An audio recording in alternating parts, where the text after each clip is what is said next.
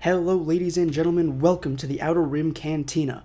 My name's Alan and today I am back for a weekly Star Wars news roundup, and boy oh boy do we have a lot of news. Thanks to the D23 Expo that just took place last night, we have a bunch of new announcements for 3 Disney Plus series, including The Mandalorian, and a bunch of other stuff. So let's just go ahead and jump into it, starting off with this article that was published on StarWars.com last night as well, titled "The Galaxy Far, Far Away Just Got a Little Bigger."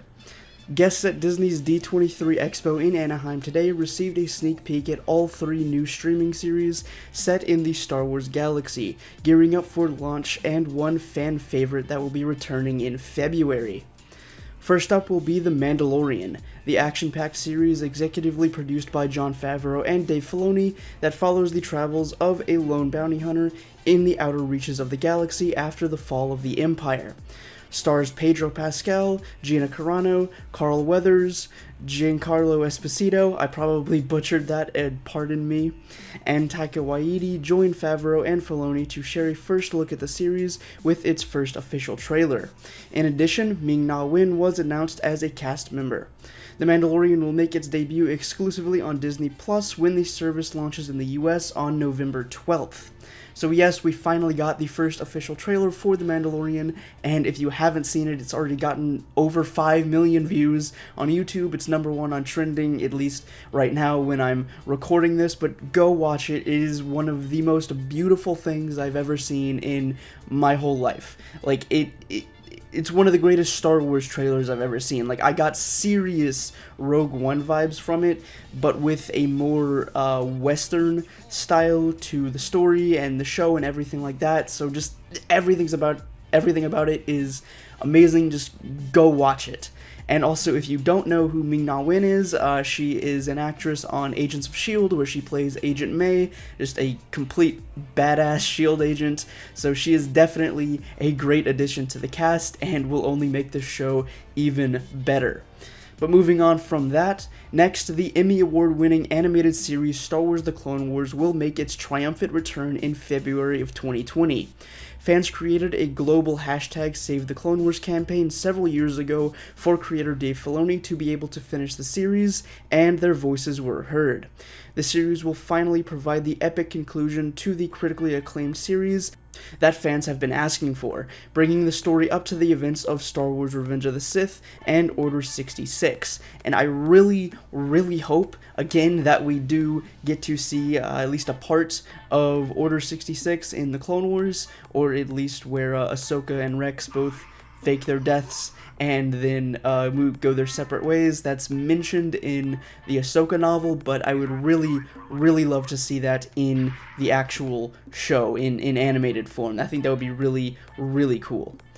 Next, Diego Luna and Alan Tudyk were on hand to discuss reprising the roles as Rebel Cassian Andor and a fan-favorite security droid turned rebel hero K2SO, for a third hotly anticipated series exploring the story of the Rebel heroes before the events of Rogue One, a Star Wars story. Luna and Tudyk discussed the reunion of the 2 characters who share an intriguing past. So that is part of the brand new Cassian Andor show that will probably be coming after The Mandalorian in sometime in 2020. So that'll be really cool. I'm really looking forward to that because I love Cassian Andor and K2SO as characters. Like, I loved them in Rogue One, and especially them together. Just, it's hilarious. I love it. There's literally nothing to dislike about that pair. It's great.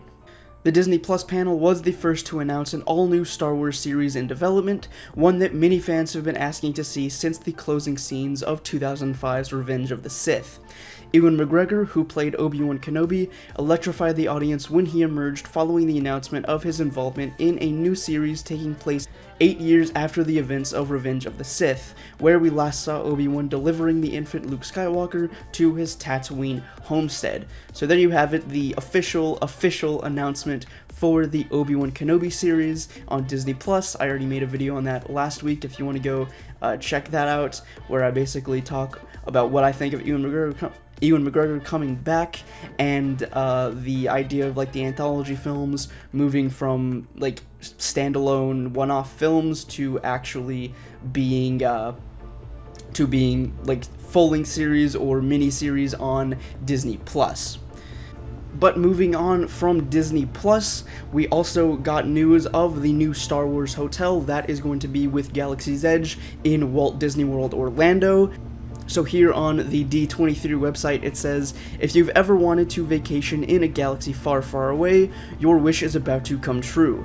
The all-new Star Wars vacation experience coming to the Walt Disney World Resort, Star Wars Galactic Star Cruiser, invites guests to embark on a 2-night adventure aboard a glamorous starship.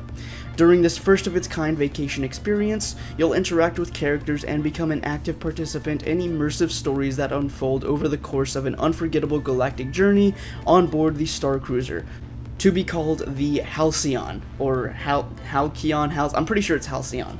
But there you have it, the Star Wars Hotel. It sounds like it's not actually going to be like one of the standard hotels, kind of like what everybody was thinking. It's actually going to be like its own separate vacation experience over 2 nights. And basically it's going to be, I guess, like a Disney cruise type thing, except entirely in the Star Wars universe, and you're not actually on a boat in the ocean, you're in, supposedly in this giant spaceship. So that'll be really, really cool to know some more information about that when it gets closer to opening. We finally get some news about that. That's one thing that they've actually really kept under wraps since the announcement of Galaxy's Edge, and even since the opening of Galaxy's Edge in Disneyland. On top of all of this, we also got some brand new footage from the Rise of Skywalker. It was only about 4 or 5 scenes, and so there really wasn't much there, but what they did show was absolutely amazing. For one, we get the Darth Vader helmet coming back once again from The Force Awakens. We see Kylo Ren, supposedly the main villain of the film, being surrounded in all white, which is something we haven't seen before, so that plays into the whole imagery of good versus evil and blah blah blah blah blah. I could probably make an entire video on just that one scene alone. But we also hear Rey say, no, it's too dangerous, I need to go alone, when she's talking to Finn and Poe. Then we see the whole gang in the Millennium Falcon together with Chewbacca, and it was a great tease, but I hope the full trailer gets released before October. That would be nice, but I don't think that's probably not going to happen. And actually, just before I started recording this video, they released the brand new official poster for the Rise of Skywalker. So we see Palpatine in like a ghost kind of form in the background with lightning and just darkness all around it. In the center, we see Rey and Kylo Ren, who Kylo Ren has the high ground in this. I'm not sure if that's going to matter in the end or not, but I just think that's interesting. But there, Rey and Kylo Ren are about to duel each other, with Palpatine kind of looking down on them with this little bit of a smirk on his face. And on top of this, apparently there was a behind-the-scenes panel for the Rise of Skywalker that took place today, actually, that revealed some brand new footage. And even though we haven't seen the footage yet, I don't think it's actually being released to the public until Monday. I could be wrong about that, but what I do know right now is that there was a scene with Rey dressed in all black with a cloak and a red double-bladed lightsaber.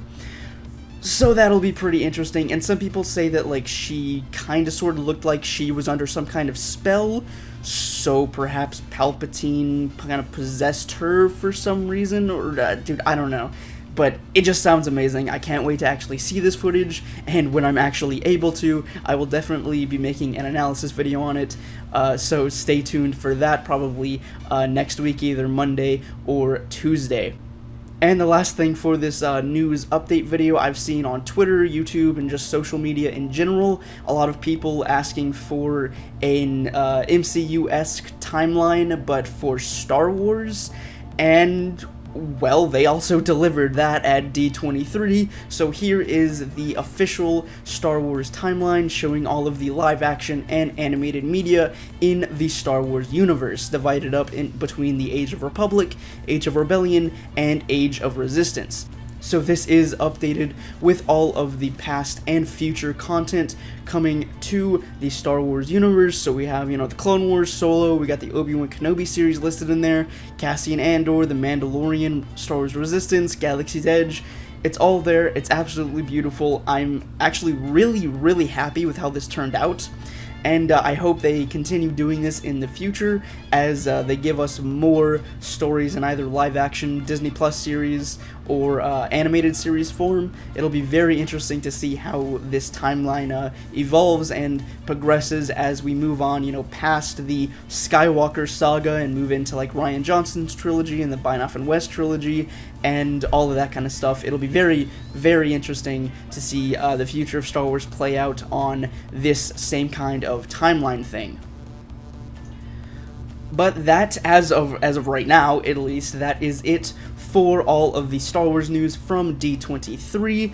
There will probably be more that pops up after I've already filmed this video, and if there is, I will be sure to talk about it in more videos next week. Until then, though, that's all the time I've got for today.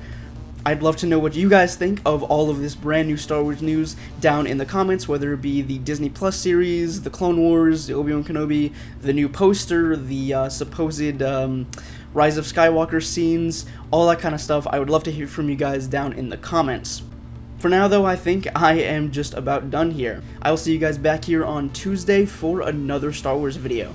Until then, may the Force be with you. Bounty hunting is a complicated profession.